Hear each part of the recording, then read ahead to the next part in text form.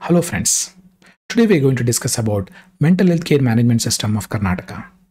I am Dr. Suresh Badadmat, Professor of Psychiatry working at NIMANS, Bangalore. Today we are discussing the mental health care management system, EMANS. This has been implemented and also published in Asian Journal of Psychiatry in 2021. Let's discuss about this mental health care management system of Karnataka. The main objective of this mental health care management system was the digital innovation in implementation of Mental Health Care Act of 2017, keeping the National Digital Health Mission framework. With this framework, this digital innovation was planned. What is the digital innovation here? The Mental Health Care Act 2017 has made certain things mandated, and that also almost equivalent to National Digital Health Mission. That is Health Establishment Registry, Health Service Provider Registry, unique health ID for each person with mental illness, digital health record, implementation of National Mental Health Program, and also all these need to be monitored by the State Mental Health Authority, Central Mental Health Authority, and at every district there should be a Mental Health Review Board, a quasi-judicial body to monitor the whole implementation of Mental Health Care Act, linking with insurance providers and others. With these 8 important modules, and also the implementation of Mental Health Care Act, keeping the National Digital Health Mission framework, this was planned. And this was called as Mental Health Care Management System. It is also called as EMANS, and a project approval came in 2018, and it was called as EMANS also. I was the principal investigator of this program. Along with me, co-investigator Professor Naveen Kumar, Dr. Manjunath, Dr. Girish played a crucial role. Along with this, from IIITB, that International Institute of Information Technology, Professor Srikanth and Divyaraj played a crucial role. However, the backbone of the whole project was Karnataka state government, and it is a brainchild of Shri Ajay Seth sir. He played a crucial role in inception, discussion, designing, security of the future. He gave most of his time in discussion when he was the health secretary. Later, it was augmented and supported by the Health Secretary Shri Javed Akhtarji. Further, MD&HM Shri Ratan Kelkar sir played a crucial role, and Rajini Parsarthi, the Deputy Director, played a crucial role. All of them made a success in planning this Karnataka State Mental Health Care Management System. This is the landing page of Karnataka Mental Health Management System, that is EMANS. Let's discuss about this. The primary objective of this EMANS was to innovate a digital system which will govern the implementation of Mental Health Care Act of 2017 in Karnataka first. As you know, Mental Health Care Act of 2017 was passed in the Parliament on 7th of April 2017. Later, it was enforced across the country on 29th May 2018. Let's understand about mental health care services. It falls under the concurrent list, not like health, which is a state subject. Mental health care services comes under the concurrent list under the 7th schedule, that is list 3 under the Constitution of India. It is called as lunacy and mental deficiency, including places of the reception or the treatment of lunatics and mental deficients. That means it is the responsibility of both state government and central government. However, Karnataka state government took the first step in planning this digital innovation. Mental Health Care Act of 2017 makes certain important mandatory obligations to be fulfilled. Those obligations are National Registry of the Mental Health Establishment, Registry of all mental health professionals, registration of all advance directives, medical records, so that the persons with mental illness rights are upheld. Let's discuss about the mandatory obligations which need to be fulfilled by the government. Since mental health falls under the concurrent list, the government means both central government and state government. As per the Mental Health Care Act of 2017, Section 43A and 66 mandates all mental health establishments need to be registered to provide services. That means every mental health establishment need to be registered, irrespective whether it is a public, private or NGOs. Further, mental health service providers like mental health nurse, psychiatric social worker, clinical psychologist, they need to register under the legislation, so to provide services. So now we have service provider and also clinical establishments providing services. Further, persons with mental illness can now write an advance directive, that is a living will. The living will, how he should be treated if he develops mental illness, how he should not be treated if he develops mental illness, is advance directive, which is going to write, nominate certain people as a representative. If he develops mental illness, they will be taking decision. And this advance directive, that is a living will, need to be registered under Mental Health Review Board. Mental Health Review Board is nothing but a quasi-judicial body established under Mental Health Care Act of 2017. Further, minimum standards for central mental authority, state mental authority for each state need to be drafted and should be made available online for persons with mental illness and also for mental health establishment. Not only this, the Act also mandates under Section 30, the provisions of this Act should be made available online so that the service users know what is their rights. Keeping with the National Digital Health Mission.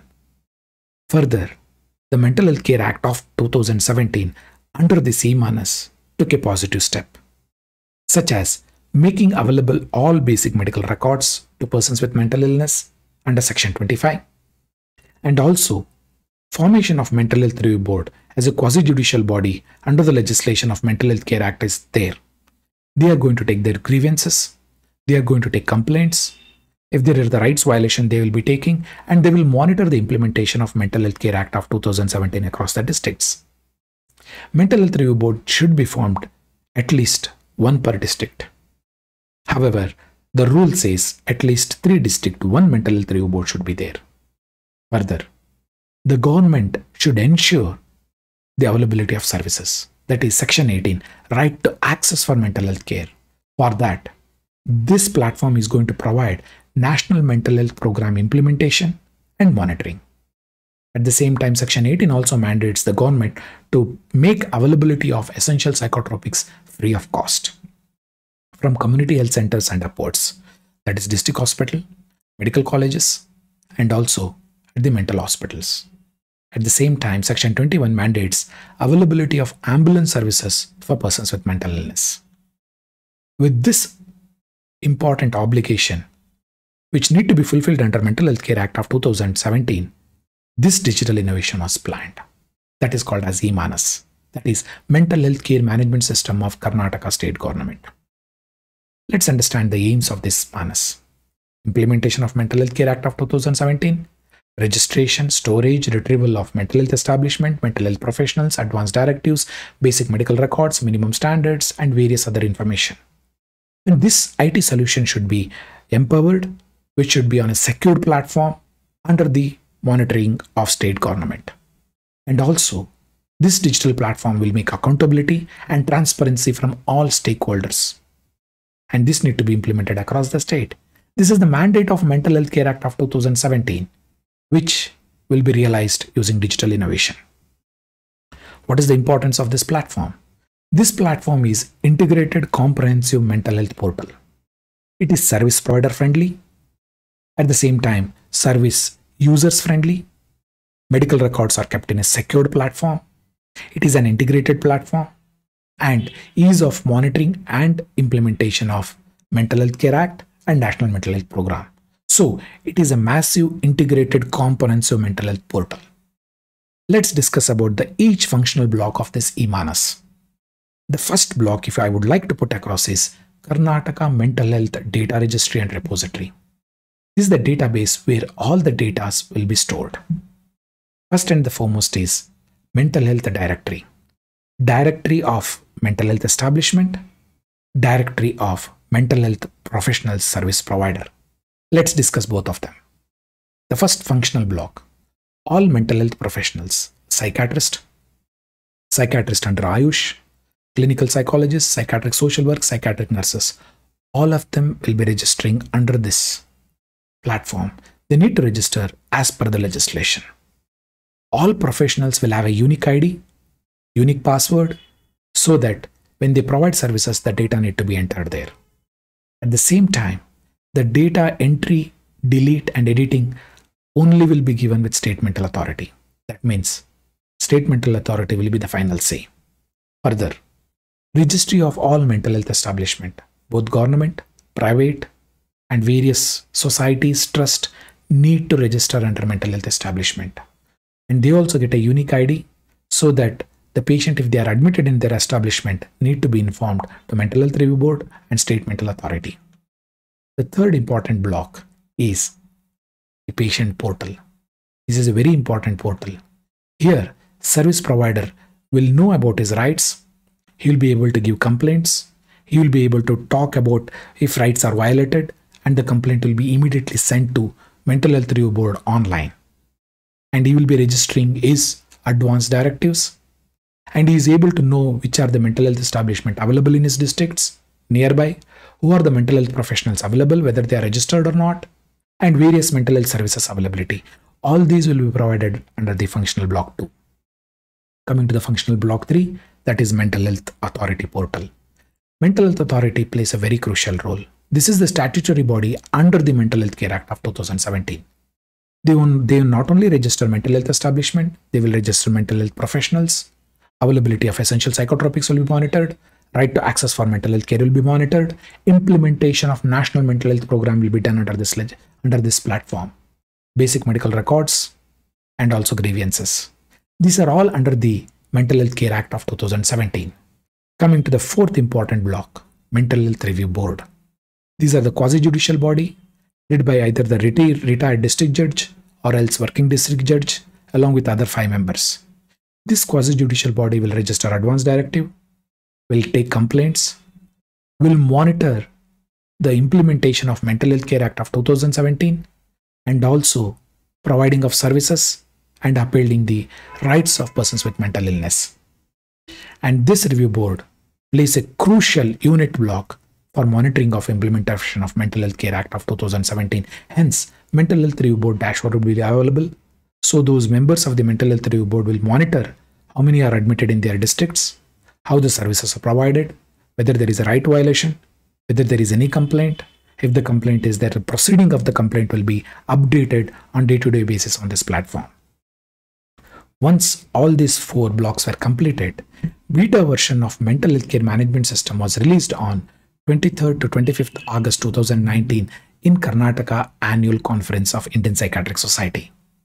It was released none other than by our Health Secretary Shri Javed Akhtar sir. Later, the Community Mental Health Services was planned. That block was implemented. Here, right to access for mental health care as a 5th module was introduced.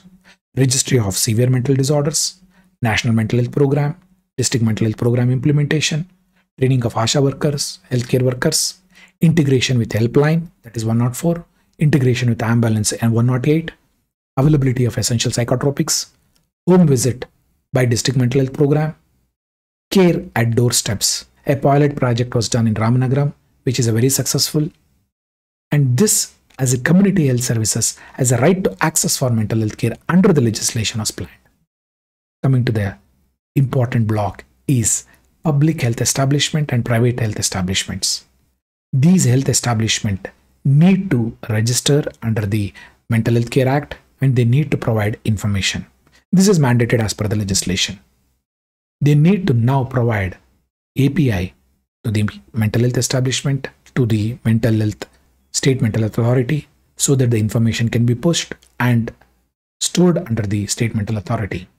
Basic medical record should be entered. Involuntary admission, discharges need to be informed to the state mental authority and mental health review board. This platform will enable that. Even the private clinical establishment need to register and use this platform, along with tertiary care centers like medical colleges, national institutes like National Institute of Mental Health and Neurosciences, Harvard Institute of Mental Health Neurosciences. They need to push the EHR. At the same time, inform the state mental authority about the admissions. Here, both private, government, societies, trust, any mental health establishment where a person with mental illness is admitted need to register under this platform and also provide information to the state authority. Once all these blocks were completed, on 26 June 2020, very auspicious day, Karnataka Mental Health Care Management System was released by our Honorable Chief Minister of Karnataka, Shri B.S. Yediyurappa. On the same day, even the Central Minister, Shri Honorable D.V. Sadanand Gowdaji, Honorable Minister of Chemical and Fertilizer, made an important comment telling that this Karnataka State Mental Health Management System should be made available across the nation. Many people participated during the release of this Karnataka State Mental Health Management System. Now, what is the future plan? We have a Karnataka State Mental Health Management System. How we can take it to the national level? We know this is the Karnataka State Mental Health Management System. These are the various blocks. How it can be translated at the national level? How, under the federal structure, how do we implement this? Implementation of Mental Health Care Act, at the same time how the digital innovation has to be planned so that it is secured and rights of persons with mental illness is upheld. Now, to form a national e-Manas, we need to start from the Karnataka State Mental Health Management System. That is, we have State Mental Authority. Now we should form a Central Mental Authority software. That is National e-Manas. Once we are able to connect the Central Mental Authority and State Mental Authority having a two different block as under the federal structure, the data, only required data will be pushed to Central Mental Authority. Remaining data will be under the state and the owner will be the state. Once the state and the central is able to talk, we can bring all other state mental authorities under the ambit. And various states will now be providing important information with regard to National Mental Health Program, along with the important information which is required as per the Mental Health Care Act should be provided to Central Mental Authority. Now, the owner will be the state. But however, as per the legislation, some of the information need to be given to the central government. This has to be planned as per the National e-Manas. To conclude, my dear friends, Mental Health Care Act of 2017 is a landmark legislation which not only talks about right to access for mental health care, and it should be made available to the persons with mental illness at their doorsteps. That is called as right to access for mental health care. And it also mandated both the central government and state government. Obligation has been played to provide services. To provide these services, digital innovation is very essential. Not only that, Mental Health Care Act itself makes mandate to the central government and state government to make availability of National Registry of Mental Health Establishment, the Registry of Service Providers, and also Registry of Advanced Directives, Basic Medical Record, Advanced Directives, linking with ambulances. All these which has been planned under the Mental Health Care Act can be formed easily under the framework of National Digital Health Mission. So my dear friend, there is no health without mental health. And under National Digital Health Mission, Karnataka State Mental Health Management System is the first which has been started, now which can be taken at the national level under the National Digital Health Mission, and it can be implemented so that mental health services is available to each and every citizen of India. Thank you very much for giving your valuable time. Stay safe.